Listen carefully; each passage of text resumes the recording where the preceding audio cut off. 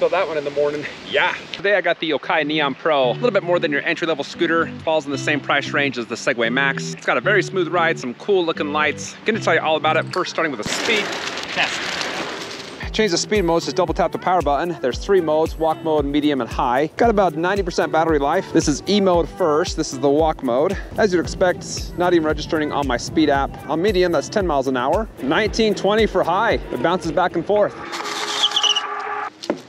Got about 80% battery life. Speed mode 3, high speed mode. In the app, you can switch it from a 0 to a non-zero start. I do have it set to a 0 start. Here we go. Pretty slow off the line. Takes about 10 feet for it to really ramp up, but then it actually gets going pretty good. 16, 17, slowly climbing up to 19, 20. There's 18, 19. We'll call it quits there. You know, it's about 2 blocks to hit 19 miles an hour. Test time. Scooter has a hill climbing ability up to 25%. Got a full battery on the highest speed mode. At the steepest point, it gets about 12% grade. Come around this corner, and this is the steepest, this is the trickiest section here. And it's kicking butt, 13 miles an hour. About a 3-block long hill, and I'm here. You could definitely tackle something a lot steeper than this if you're my weight. As far as brakes go, there's electronic in the front wheel, disc in the back. So going 20 miles an hour, 3, 2, 1. Woo! They engage quick. Nice good skid mark, about 20, 25 feet. Very controlled and smooth braking. Woo!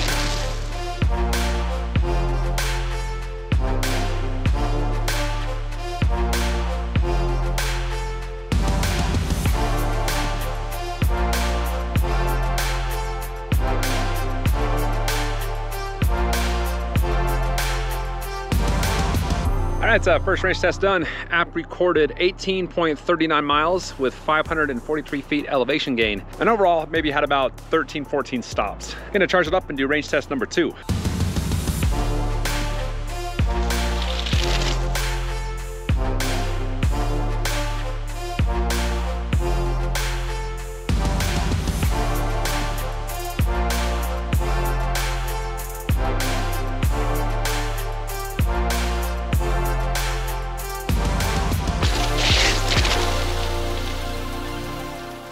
That wraps up range test 2. My app recorded 15.96 miles with 743 elevation gain, which is about 3 miles less than the first range test and exactly 200 feet elevation more than the first range test. If you rode it just kind of average, you could get around 16, 17 miles with around 400 feet elevation gain.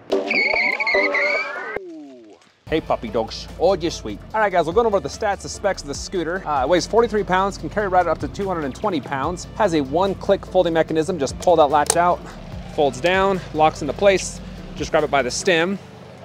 Not too bad to carry around. Then to fold it back up, just push it down.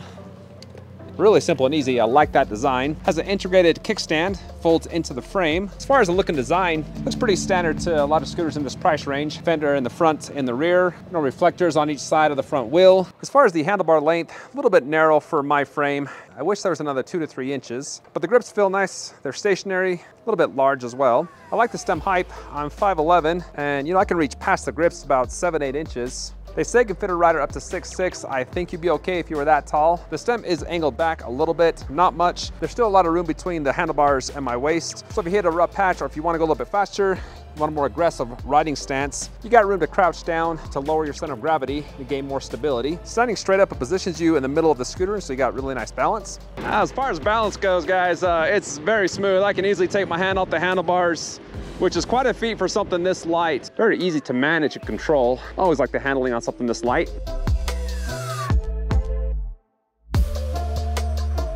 It's also a very quiet ride. There's no noise coming from the motor. The only vibrating or thing-making noise is this bell. I like the deck, 7 inches wide. I've got size 10.5 shoe. You know, putting on one in front of the other, it goes up on that back wheel about 6, 7 inches. But I don't ride like that. This is my normal riding stance. And as far as that goes, there's plenty of room there. Got room to kind of move around. If you're a rider that puts their feet side by side, my shoes are hanging out the side about 3 inches on both sides. And there is a silicone pad they added. It's textured, so you do have some grip. So on the front wheel, there's a 350 watt nominal, 700 watt peak motor, and that's powered by an internal 48 volt 14.7 amp hour lithium car grade battery, which takes 6 hours to recharge. It's got two 10-inch air-filled tires, which have done pretty good for the trails that I've taken this on. Not a lot of vibration going on in the eyeballs. I'm gonna cross this wood bridge, give you an idea of how bumpy it is. You can hear my voice, it's shaking and vibrating a little bit. Let me do that one more time. These are like the nastiest bridges ever, and yeah, you got a little bit of vibration in the voice, but not too bad. And there's no suspension, but yet it's still a pretty comfortable ride.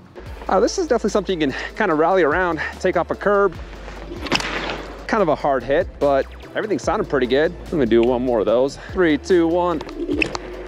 Yeah, that's actually, it handles that really well. So along the handlebars, again, there's just one brake lever, a flick bell next to that. Power button, you press it once, the lights come on. Got a nice bright headlights, tail lights. When you hit the brake lever, that tail light does flash. And there's some really cool ambient lights on each side of the deck. In the app, you can change the color of those lights. There's a color wheel, so you got a lot of options. One of the cool things about the scooter that I haven't seen before is you can change the display. This is the technology display. That's the classic. And then they call this one minimalism. If you can't see that very well, here's a different look at the different display options you have. This is the home screen to the app, so it gives you battery life. You can lock the scooter. You can track it. This is the track button, GPS, ride history, diagnostics, going through all the checks, battery information, feedback, ride settings. And again, you can change the units, turn the cruise control on and off. Then you can add an NFC key. Just tap it to the dashboard, will lock and unlock your scooter. And that's pretty much it with the app and everything on the handlebars. Overall, my favorite feature with the Pro has got to be the ride, the feel. It's got a smooth ride, one of the best in this price range. If you want to pick it up, I've got the link in the description. Hit that like button before you go, and please subscribe for the latest in electric bike, board, and scooter reviews. Thanks for watching, and I'll see you next time.